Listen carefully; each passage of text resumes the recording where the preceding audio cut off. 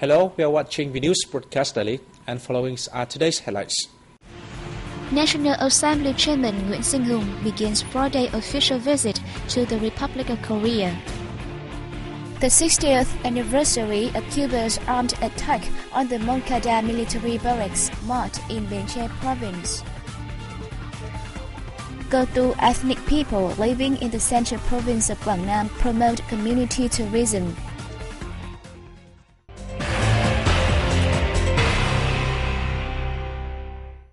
National Assembly Chairman Nguyễn Sinh Hùng and his entourage arrived in Seoul on July 21st, beginning a 4-day official visit to the Republic of Korea.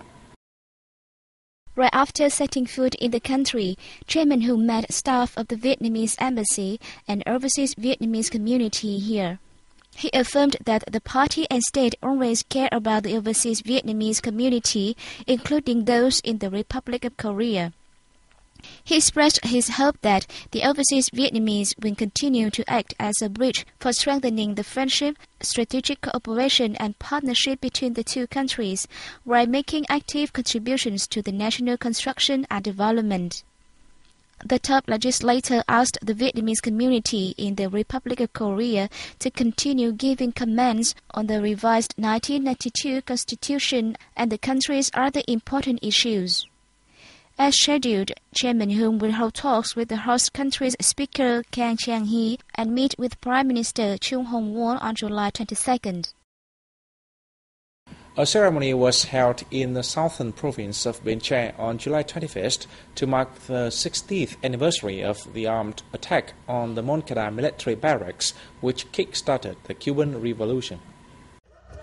Addressing the ceremony, Deputy Secretary of the Provincial Party Committee, Võ Thành Hạ, emphasized that the attack on July 26, 1953, by a group of 135 young patriots led by loyal Fidel Castro, ushered in an armed struggle for independence and freedom of the island nation. Hạ said a village in VNA province was named after Moncada as a symbol of the solidarity between Vietnam and Cuba. Cuban ambassador to Vietnam, Manuel Gonzalez, said the assault was a milestone in the Cuban armed revolution, which enabled his country to reach various socio-economic achievements. He stressed that the Vietnam-Cuba friendship established during the two countries' struggles for national independence will be further developed in the coming time.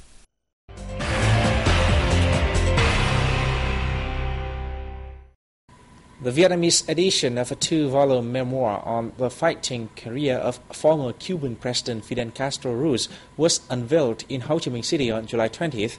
The debut is part of activities to mark Cuba's 60th Moncada Uprising anniversary. The book gives readers a full and honest account of the last period in the national liberation struggle of the Cuban people against the Batista dictatorship, the challenges faced by the Cuban leader, and his efforts to uphold ethical principles of the Cuban army. Cuban ambassador to Vietnam, Manuel Gonzalez, noted that the book, written by Fidel himself, is a precious asset and must-see reference for those who are keen to learn about the revolutionary history of Cuba. At the event, a copy of the book, printed on raw paper and put in a lacquer box, was sent to the former president as a gift on his 87th birthday. Deputy Prime Minister Nguyễn Xuân Phúc on July 20th visited and presented gifts to war invalids and martyrs' families in the northern province of Bắc Giang on the occasion of the War Invalids and Martyrs' Day, July 27th. Speaking to war invalids living at the Lạng Giang Care Center, Deputy Prime Minister Phúc said the party and state always bear in mind the great contributions of war martyrs and invalids during the national construction and defense. He praised the center's staff for their efforts to take good care of the war invalids. He also commended the provincial party committee and authorities for their measures to improve the material and spiritual lives of war invalids and those who have rendered contributions to the nation. The Deputy Prime Minister also visited heroic mother Nguyễn Thị Kính, whose husband and only son laid down their lives for the country in Đông Nghè village, Diễn Trì commune, Bắc Giang City.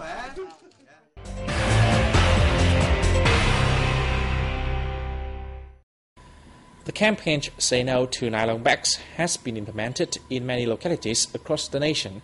In Cù Lao Chàm, an island commune of Hội An town in the central province of Quảng Nam, the activity has seen practical results. Since the campaign was launched in mid-2009, Hội An has offered free self-destroying bags to local people and tourists. It has also provided nearly 3,000 plastic baskets free of charge for islanders. In addition, Hội An has held a range of activities to support this campaign, such as riding and walking for the environment, opening shops without nylon bags, and presenting awards to units and individuals with outstanding achievements. The world-renowned event, Day Without Plastic Bags, also provided good opportunities for Hội An to recover and promote its craft villages that produce environmentally friendly bags. Ko-Tu ethnic people living in the western area of Quảng Nam province have made their vast land of high mountainous and thick forests a potential tourism attraction based on traditional cultural values. In 2011, Bơ Hồng village of Sông Côn commune and the Hồng Rong village of Ta Lu commune in Đông Giang district were selected to implement a tourist promotion project in remote districts of Quảng Nam province. The project has contributed to the conservation and development of their tangible and intangible cultural values. The natural beauty and local culture, along with traditional dances, gong performance, food and brocade weaving, helped attract tourists and investors to the land. More than 50% of Ko-Tu ethnic households in Bơ Hồng village live on traditional brocade weaving. For many generations, Ko-Tu ethnic women have planted cotton trees, spun fibers, dyed and weaved clothes for their whole family. With clever weaving skills, they have created the unique culture of the Ko-Tu ethnic group. When tourists come, we can teach them how to weave. It makes them happy and come more often.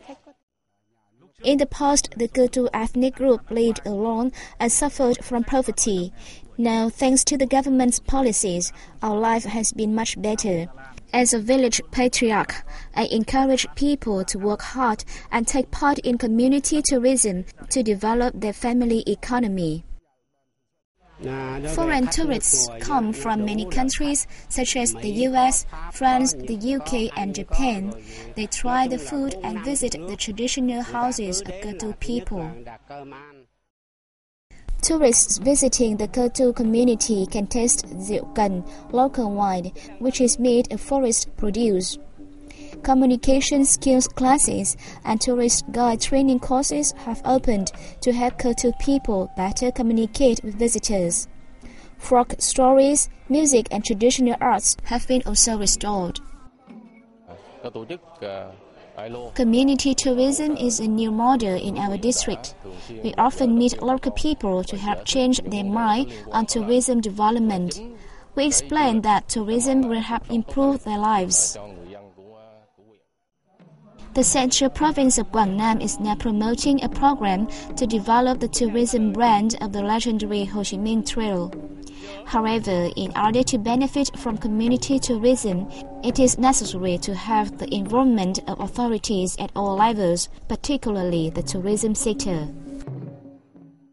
That comes to the end of our news today. Thanks for watching and see you next time.